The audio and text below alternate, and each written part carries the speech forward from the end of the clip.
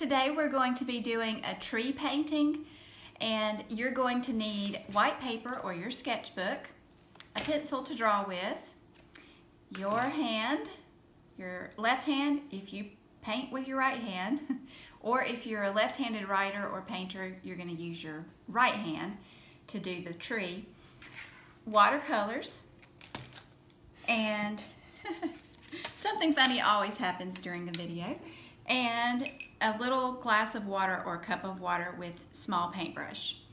If you do not have this type of watercolor pencils would be okay. And one student asked if they could do this project without watercolors at all. So if you want to use color construction paper, what we'll be doing is we'll be kind of tearing the paper to make our leaves. So it could be pink if you want to do like a spring cherry blossom type tree.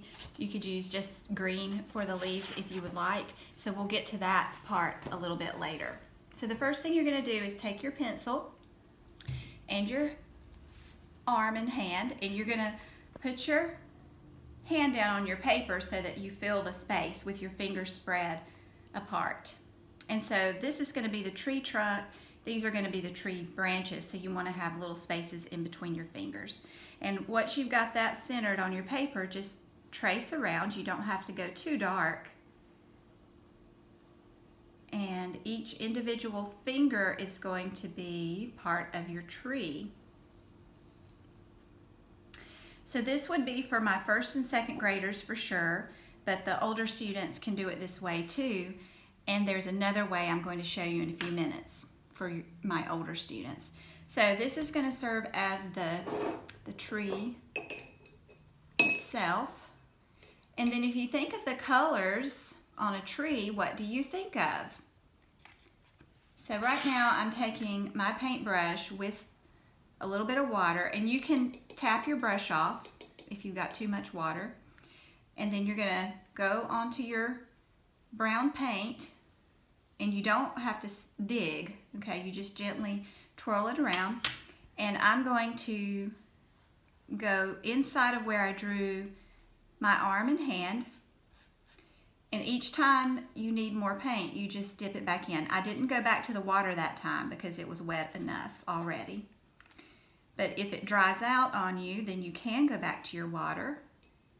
Kind of tap some of the water off. By the way, I put an art sticker on my glass so that I wouldn't get it mixed up with a drinking glass if I was going to be drinking something while I was painting. That's important. But if you don't have anything to drink, you'll be fine. Just remember not to drink your paint water. So I'm just going up into all of my tree branches, or fingers as you drew. It's okay if you go outside the lines because we're going to be putting our tree leaves over top of these branches in a few minutes. And don't worry if the colors go light. That's normal for watercolors. They're not real dark. They're kind of light. You can go darker if you want to by just adding more watercolor paint. Okay, and see how I just kind of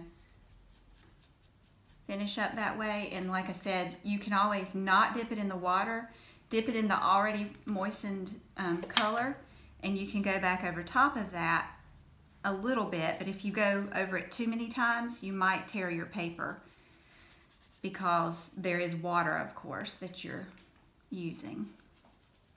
So see how much darker I'm able to get by going over it twice?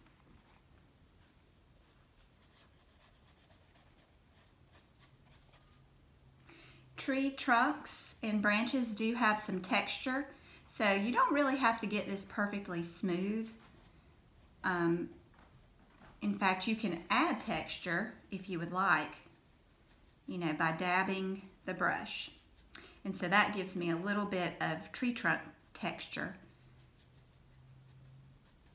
by just dabbing the brush and putting on more of the watercolor. And I'm not trying to do them each perfectly, or I'm not trying to get each one of the dabs exactly the same. Okay, so I've got my tree trunk painted, and what else do trees have on them? They have leaves. So you want to swirl your paintbrush around in the cup real good. Okay, and remember not to get this water near your computer or your electronic device. And keep a steady hand. Be careful, because you don't want water someplace that you don't mean for it to go. So keep an eye on it and make sure you're being careful. I'm going to go in with a moistened brush and get some green paint. You can use the same brush, just make sure you clean it in the water first and then go into the green. And the technique we're going to use is called pointillism. There were some artists in the 1800s who were called impressionists, and they used the technique that I'm using here, which is dabbing the paint. And you can go over your fingers a little bit if you want, because those are tree branches, and we want the tree look, you know, to where the leaves are slightly covering the branches. I'm not just going to keep it in the white area only. And so, you know, I can go back to the original brush if I want to get some smaller little dabs. Like I said, you can use the same brush the whole time if you want to. There are some little bubbles on there, but those will calm down and dry, so those bubbles won't really stay there the whole time. Yours may not have bubbles, but if there are some there, don't worry about it. So you can see the difference in the dabs that this paintbrush makes and one that's a little bit larger and a little bit softer. But I like both, so I'll use both. Again, you don't have to wet your brush after you've already wet it the first time. You don't have to keep wetting it each time you go back to get paint, because the paint is already wet. And if you put too much paint in there, it's going to mix in with all the other paint colors, and then you won't know what colors you have anymore. So I want my tree leaves to completely fill in this white area at the top where the fingers or the branches are. And you can do the same. And then I'm not going to come down all the way onto the hand. I'm just going to overlap the fingers a little bit. Okay, when you're happy with how much you've covered your paper with the dabs or the pointillist dots, then we're going to kind of let that dry for a little while. And the reason we need to let it dry is because if we keep adding more paint on top of wet watercolor, it will wrinkle your paper a lot. It's already just wrinkled a little bit, and that's okay. It didn't even come through on my next page, and that's what you want. If it does come through, it's no big deal, but like I said, too much water on your paper will cause it to buckle or, you know, bend up too much. So you're going to have to be patient and let it dry. Things that you can think about doing are adding grass in this white space while the top part is drying. So if you think about how the grass looks in real life, you could add some, you know, you can go straight across with just green, except where the tree trunk is, and just do it real watery like that, which is kind of pretty. Don't go all the way up to the leaves or you're going to lose your leaf look. So I would stay down low, and guess what?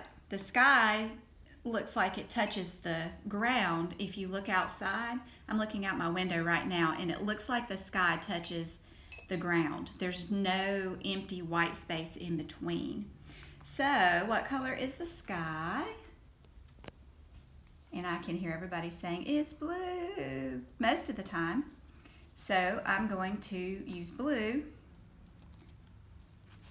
right where my grass stopped, and I'm going to fill in this white space, not going over my tree trunk, because then it looks like the sky went into your tree trunk.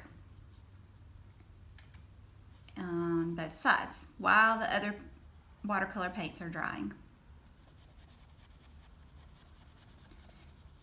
Okay, so that is a good start for my first, second, and even the rest of you.